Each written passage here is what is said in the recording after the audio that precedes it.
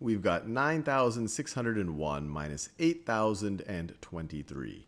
And immediately when we try to start subtracting in our ones place, we have a problem. This 3 is larger than this 1. And we also have that problem in the tens place. This 2 is larger than this 0. So we're going to have to do some type of borrowing or regrouping. And so the way I like to think about it, I like to go to the first place value that has something to give. Obviously, the tens place is in no position to give anything to the ones place. It needs things itself. And so we're going to go to the hundreds place. And the hundreds place has an abundance of value that it can regroup into the tens and ones place. This 6 right over here represents 600. So why don't we take 100 from that 600? So then this will become 500. And then give that 100 over to the tens place. Now, if we give 100 to the tens place, how would I represent that in the tens place? Well, I have 0 tens, and now I'm going to give 100. 100 is the same thing as 10 tens. So I'm not going to have, it's going to be 0 plus 100. 100 in the tens place is just 10. So let me write this way. So this right over here is now going to be rewritten as 10. Now you might be saying, wait, what's going on here, Sal? You took 100 from the hundreds place. That's why it became 500. Now why did this become 10 and not 100? Now remember, this is 10 tens. So this is still representing 100. You have not changed the value of this top number. Before, the value was 9,000 plus 600 plus 1. Now it's 9,000 plus 500 plus 100. 10 times is 100 plus 1. I have not changed the value here. Now, we're still not done yet. We don't want to just subtract because we still have the problem with the ones place. The ones place still doesn't have enough value. Now, the good thing is we've given some value to the tens place. So why don't we take 10 from the tens place? So if you have 10 tens and you take 1 10 away, you're going to be left with 9 tens, or 90.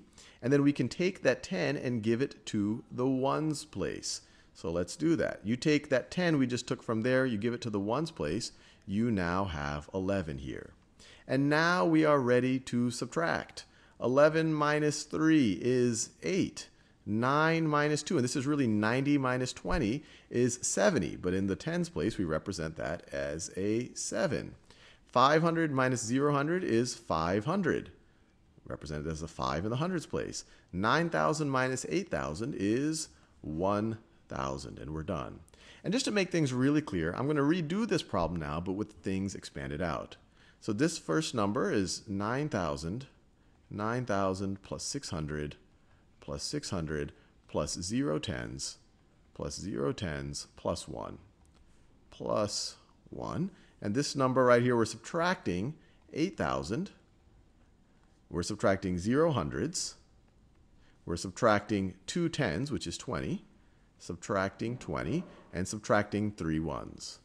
So I've just rewritten this exact same statement, but it's the regrouping and the borrowing is going to be a little bit clearer now. So the same exact thing. We said, hey, we can't subtract the 3 from the 1 or the 20 from the 0. We have a lot of value right over here in the 600. So why don't we take 100 from that? So this becomes 500. And we give that 100 to the tens place. So this becomes 100. Notice the value has not changed. This is 9,000 plus 500 plus 100 plus 1. That's the same thing as 9,000 plus 600 plus 1. We've just put the value in different places. And here we've explicitly written 100, but when we represent it in the tens place, 10 tens is the same thing as 100. Now we aren't done regrouping just yet. We want to give some value to the ones place. So we can take 10 from the tens place, and this becomes a 90, and give that 10 to the ones place. 10 plus 1 is 11. So notice I did the exact borrowing, the exact regrouping that I did here. I just represented it a little bit different.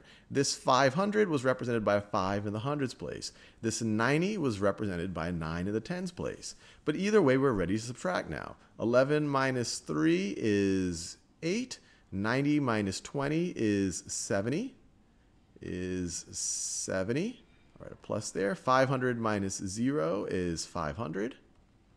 And then 9,000 minus 8,000 is 1,000. And we got the same result because 1,000 plus 500 plus 70 plus 8 is 1,578.